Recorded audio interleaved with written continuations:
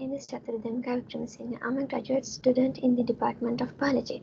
Today I'm going to share my research on exploring the functionality of PIF transposase-derived genes in Drosophila. Transposable elements can move and amplify within the host genome.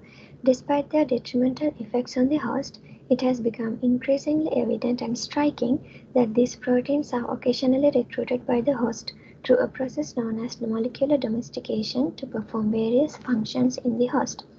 Our experiments focus on genes domesticated from PIF harbinger superfamily of DNA TEs.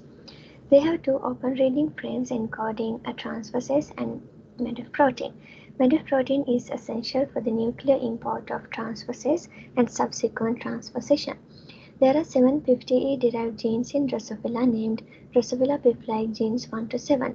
Only 4 are found in Drosophila melanogaster. They are DPLG1, 2, 3, and 4, which were likely independently domesticated.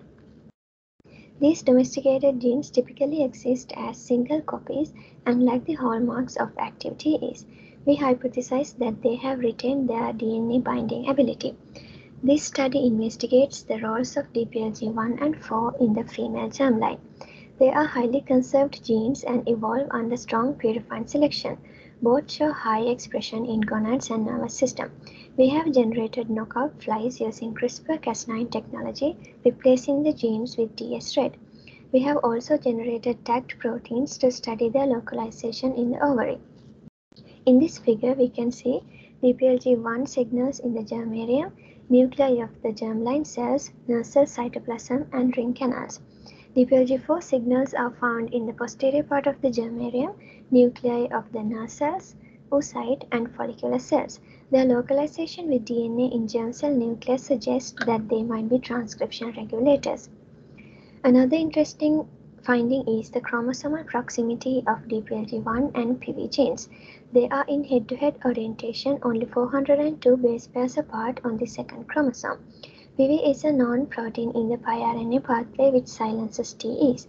Therefore, we hypothesize that this arrangement could have facilitated the domestication of DPLG1 and that they might be functionally associated in the piRNA pathway.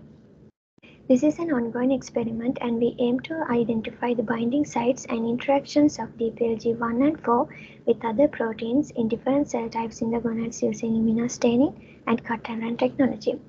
In the next section, we discuss experimental results for mutant flies. As we can see, both DPLG1 and 4 mutants show reduced embryonic viability compared to the control flies. The post-embryonic viability is higher for DPLG1 mutants, whereas it's lower in DPLG4 mutants. Figure 7 shows results of the RNA-seq analysis from the ovaries of mutant flies. More differentially expressed genes are found in DPLG1 mutant ovaries. There's a significant overlap of 38 differentially expressed genes between DPLG1 and 4 mutant ovaries. Upregulated genes were associated with general development, nervous system development, oogenesis, and gamete generation, whereas downregulated genes were related to translation and metabolism. These 38 overlapping genes show a positively correlated change in expression. Further, in DPLG1 mutant ovaries, we found several upregulated and downregulated genes associated with piRNA pathway.